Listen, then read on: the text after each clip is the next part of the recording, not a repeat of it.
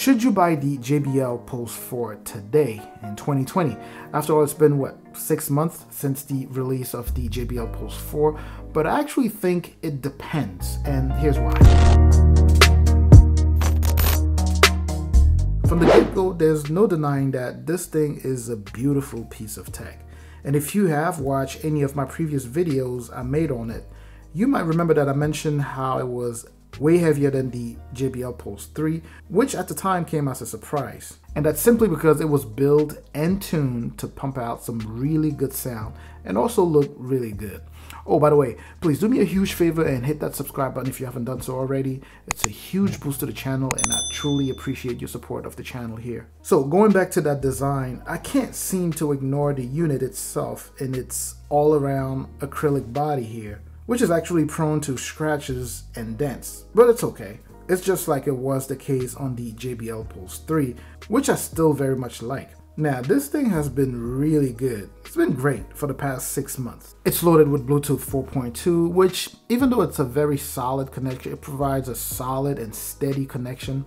I would have preferred to have Bluetooth 5.0 on this thing. We have USB Type-C port for charging, which is a pretty nice upgrade from the previous gen, and it actually helps charge it faster. As far as audio or sound goes, the Pulse 4 has a significantly nicer or crispier sound when compared to the JBL Pulse 3, and that's just based off of my testing. The highs are pretty clean and pretty crisp. You can really hear them really clean when compared to the Pulse 3, which at high volumes seem to be a little bit muffled. Here the mids and the lows sound even cleaner, and the bass does hit on here, although I feel it is somewhat on par with the JBL Pulse 3, but I could be wrong. It may just be my hearing. Either way, it is an overall louder and nicer speaker. Now, as far as battery goes, I get decent battery life out of this thing, roughly 9 hours versus 12 hours battery life that JBL actually advertises, which is now about an hour less than I used to get when this thing was brand new. But then again, this is just very subjective. It truly depends on your usage. I personally use it, I'm all over the place with my usage. Sometimes I use it really high volume, sometimes it's just medium volume. And when I use it at high volume, if I do like 100% volume, the thing would actually last barely 3 hours for some reason.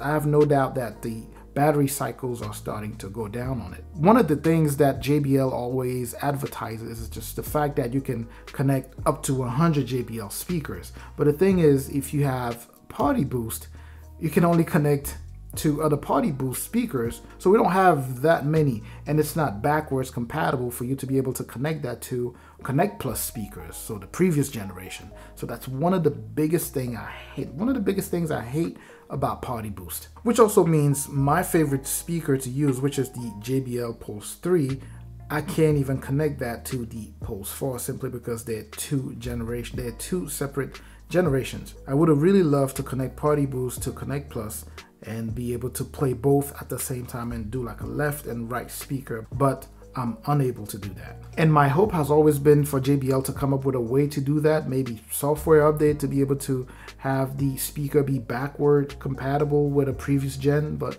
I know I'm just dreaming. The other thing I hate here is that the audio jack is gone, so I couldn't even use it with an external audio source if I wanted to. Anyways, here's my take on this one. If you are in the market for this particular speaker, I think you should really make sure that you're not planning on buying any previous generation speakers in order to connect or use Connect Plus or Party Boost in order to get multiple speakers playing the same audio.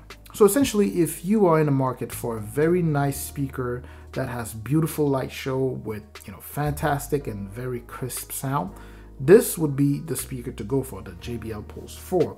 Again, you have to keep in mind that if you buy that, the only way to connect with other speakers and be able to play all of them, to play your audio and all of them simultaneously, would be to buy speakers of the same generation. You can't really go backwards.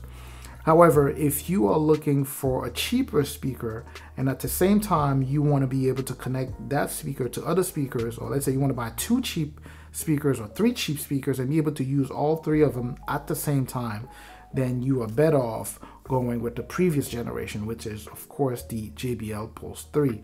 That, with the use of Connect Plus, will allow you to connect to other speakers and be able to play your sound simultaneously in all three or however many you want to buy. And again, as I mentioned, they are generally cheaper because there's a new generation of speakers for sale.